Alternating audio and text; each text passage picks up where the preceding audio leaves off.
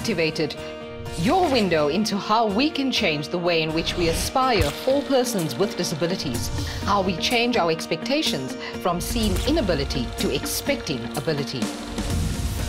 Activated takes us on a journey of taking lessons from persons with disabilities in how we must do things differently to unleash the contributions persons with disabilities can and must make to building a disability-inclusive Mzansi. Hello and welcome to Activated with me, your host, Taryn Tomlinson. Disability is often feared to be the beginning of dependence and economic burden. But for many, embracing disability offers economic opportunity. Many persons with disabilities own enterprises through which they use their expertise and experience to earn a decent living, like motivational speaking, selling assistive devices, and medical equipment, for example. In today's episode, we meet some interesting people who have turned their disability into an economic opportunity. Now, let's get activated. Coming up in today's show, we meet Nenyo Mbazima, who believes that as long as we regard our disabilities as tragedies, we will be pitied. Our guest for today is Musa E. Zulu, who lectured in the humanities faculty before moving to the corporate world as a human resource manager. South Africa's national disability policy, the white paper on the rights of persons with disabilities, was written to create space delivering disability-related goods and services.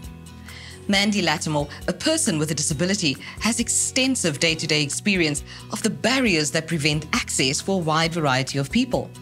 She is a tireless campaigner for universal access, that is, access for all people into buildings, public and workspaces, transportation and accommodation. Let's meet her.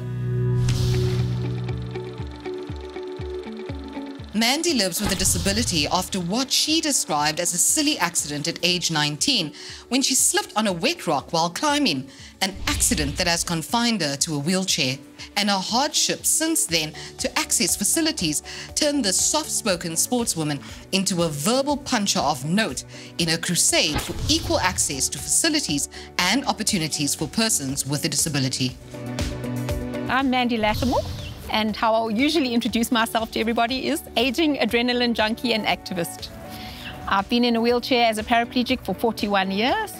And in those days, there were zero facilities for people with disabilities, which made me become an activist to fight for the rights of people and to change the laws and the building regulations because we just didn't have anything there. I've worked for equality and pushed for rights, 2 years ago, I received the Lifetime Achievement Award from the Premier of the Gauteng. They offered it to me, and then I looked back and I thought, I have fought for 40 years. I've been fighting, and it was amazing that somebody else had seen that.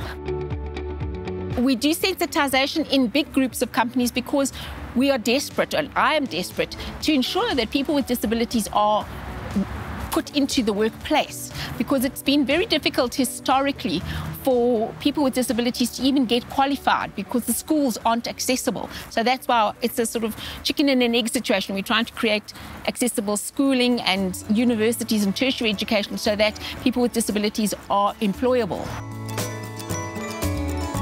I think so many people think that they can go into business and try businesses and then fail. And then they think they failed because of their disability, but it's not that.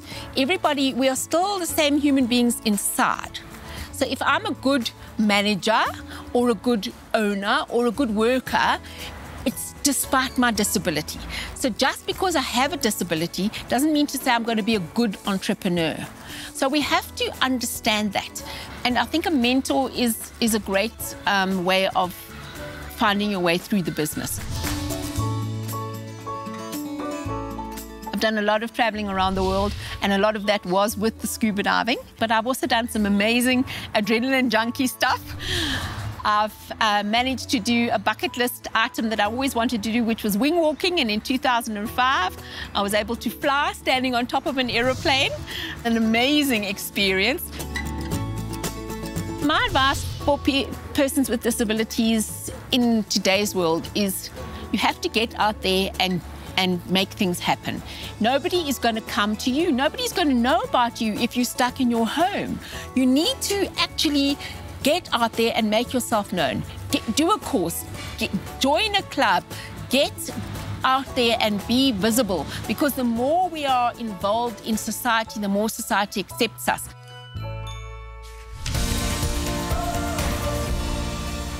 One of my favorite quotes from her is, "First you dream and then you fly."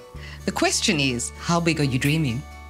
After the break, we will meet Musa Zulu, a published author and award-winning entrepreneur, international artist, celebrated motivational speaker, and prominent disability activist in South Africa. Don't go anywhere.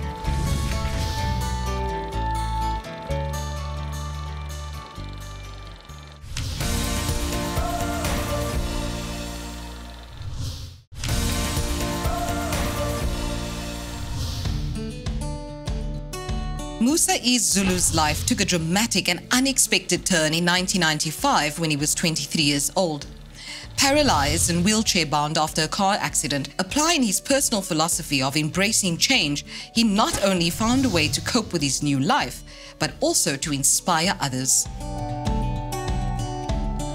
Good afternoon, Musa. It's so nice to have you join us from KZN. Musa, you need no introduction to our viewers. You are a celebrated author, an entrepreneur, a motivational speaker, Santa on Wheels creative director, activist, husband, and father. You are a busy man. I'm hoping that with time I can include in that list of titles president. Yes, I'll be voting for you. Thank you very much, and thank you very much for the invitation. I truly feel activated today. Awesome. Yeah. We're very happy to have you here. Musa, what inspires and informs your decisions about what it is, what you do? It's the beauty of waking up to realize that I'm still alive. There are many times when we want to complicate the process of decision making, when in fact it is deeply rooted in appreciating the fact that you have been given another day and decisions have to be made such that that day graduates into the next one. And how did you come to the decision to use your lived experience as someone living with a disability as an opportunity to self-actualize and to make money? Now take it this way, every one of us, whether we have disabilities or not, actually use the experience that defines us to find our pathways, number one, and number two, to make those pathways, what you call it, profitable. When South Africa transformed into a democracy, it was also an opportunity for people with disabilities to transform and say, we are a part of this changing society and these are our stories. As you mentioned, it starts off with having an appreciation for all that you have and the opportunities and the capabilities that you have, and then using that form of appreciation simply to capitalize and create a life that you want for yourself. And when society is changing towards a democracy, which is the positive, I honestly did not believe that I had to categorize myself as disabled. I then decided the first thing that I'm going to do is distance myself from anything that begins with the DIS.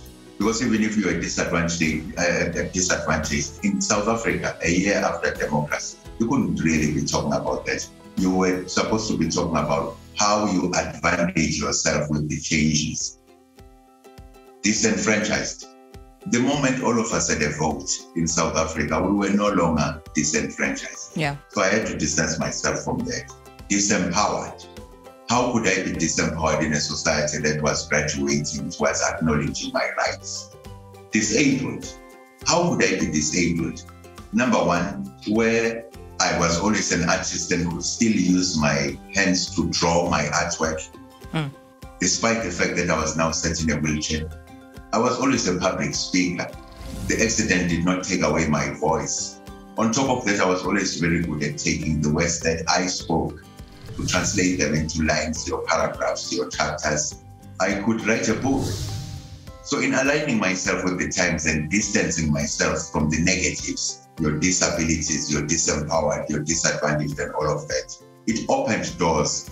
So Musa, before we go, at the beginning of this interview, you'd mentioned that you would like to add the title of president onto your very large CV, an extensive CV. If you were president, what would the first thing be that you would implement for persons with disabilities? The first thing that I would have to do is activate the disability sector in South Africa. Do you know that we number about 11%? And tell me, your next opposition party in South Africa comes at about 10%. So the first thing that would have to happen for any person with a disability, including myself, to rise to that position is to tap into what is available within the sector, which are numbers. And if people with disabilities were to sit down today and really reflect on their numbers, they would fully understand that they can open, number one, their own bank. Number two, they can open their own political party. And number three, they can contest with power of mobilization. Does this mean that you're going to stand and create your own political party? Because it sounds like you've put a lot of thought behind it, Musa. I'm not sure if it's a plane where I honestly would love to triple my skills. Politics is as they say, a dirty game. I'm not sure if I can play that dirty. Musa, thank you so much for your time and for your insight and also for leading by example. Thank you very much. And now that you have activated me, I can wear my hat, which you said I cannot wear. Absolutely. Thank you so much. Thank you very much. Nenyo Mbazima became deaf as a young child growing up in Eswatini, where he completed his education in a so-called mainstreamed hearing school. Let's meet him. This award-winning author and qualified filmmaker quickly managed to endear himself to both the hearing and deaf communities with his unique sense of humor, love for life, willingness to take risks, and recognizing opportunities knocking on the door for persons with disabilities. My name is Nenyo, surname Mbazima. I was born hearing. When I grew up at the age of round about 10, I went deaf due to meningitis.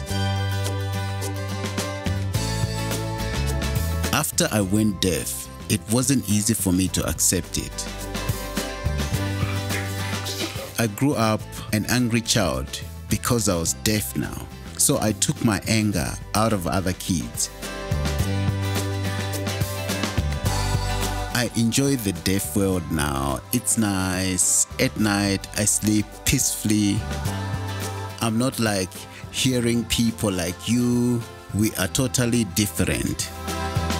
At night, you're sleeping, you hear mosquitoes, you just can't have peace.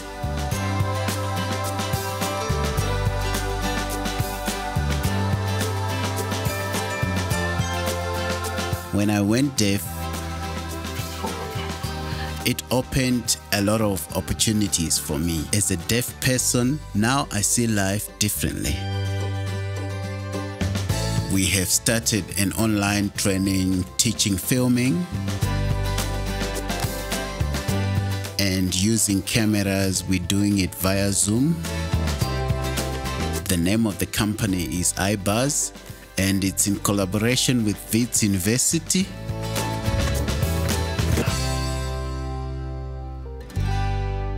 I have partnered with a laundry. So last month, that's when it started. I've also been doing different projects throughout. So whenever I see an opportunity, I go for it. I just cannot wait for life to go back to normal. I just cannot wait for the day when we hear that COVID is no longer with us and our businesses can grow and flourish like it was before.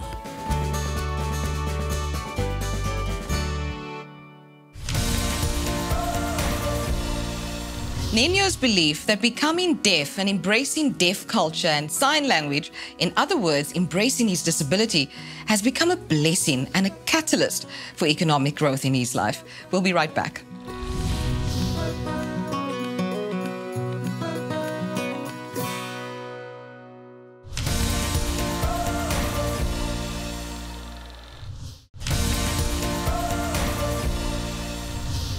Welcome back. In our Activated Bulletin, we visit Kwasa Driving Ambitions to take a look at the latest in-vehicle adaptations which allow wheelchair users to stay in their wheelchair behind the steering wheel, as well as an adaptation which allows people with high-level neck lesions to drive a car. Carolyn from Kwasa takes us for a ride.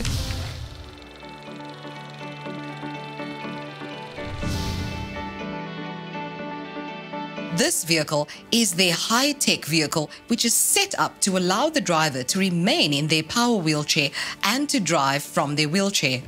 The driver's seat is removed and they access the vehicle via a ramp and move with their wheelchair into the driver's position. The wheelchair is then secured and a back and a headrest fitted to ensure that they are stable and secure in their wheelchair whilst they are driving.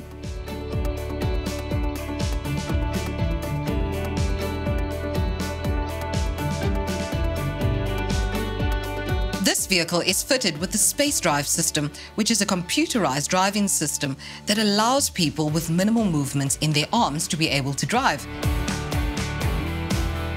Everything can be controlled with their hands. Zandile Mahlangu has muscular dystrophy, which has left her with no hand function and minimal strength in her shoulders. She has used a power wheelchair for mobility for many years, but this hasn't stopped her from getting a degree at the University of Pretoria.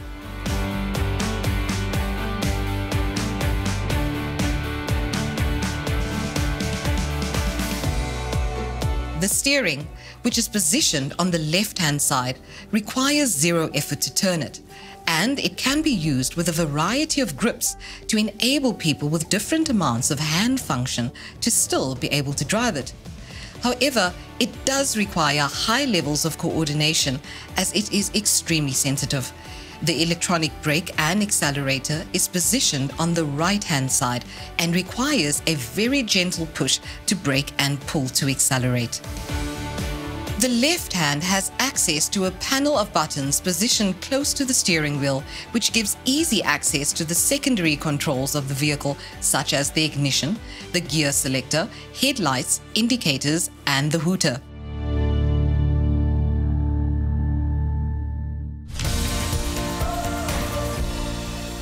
Kwasa bied 'n geleentheid vir mense met liggaamlike gestremdhede wat die vaardigheid het om te bestuur, die geleentheid om bestuurlesse te neem en sodoende hul eie rybewys te kry. Magic Nkwashu is a well-known voice on our airwaves and has become the conscience of many disability organizations and government departments for their failure to drive the disability agenda with more urgency and meaningful interventions. Let's meet him. Nkwashu was diagnosed with polio at a young age and triumphed over his disability by becoming a well-known and respected expert in the field of disability. He went on to work for various companies and through his journey inspired and motivated persons living with disabilities through keynote addresses and workshops on diversity and disability worldwide.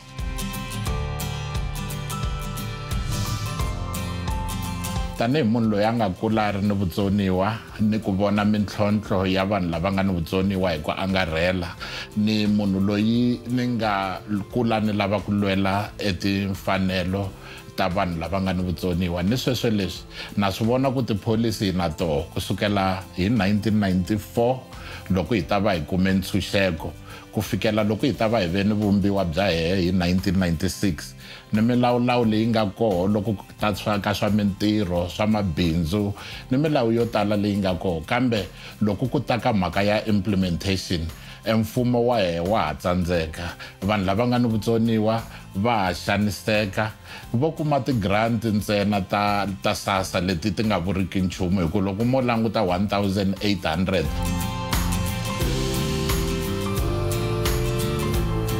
you find that government is able to cater for other sectors such as youth and women.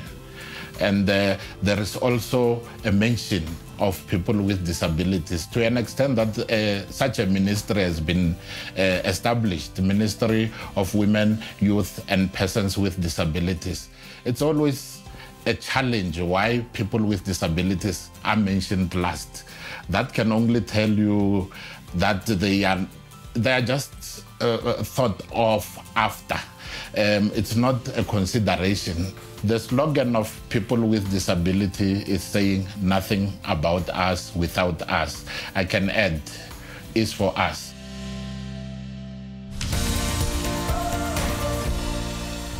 Dit is amper tyd vir ons om totsiens te sê, maar voor ons gaan, laat ons julle met 'n gedig wat geskryf is deur die talentvolle Daphne Twala, 'n digter en danser.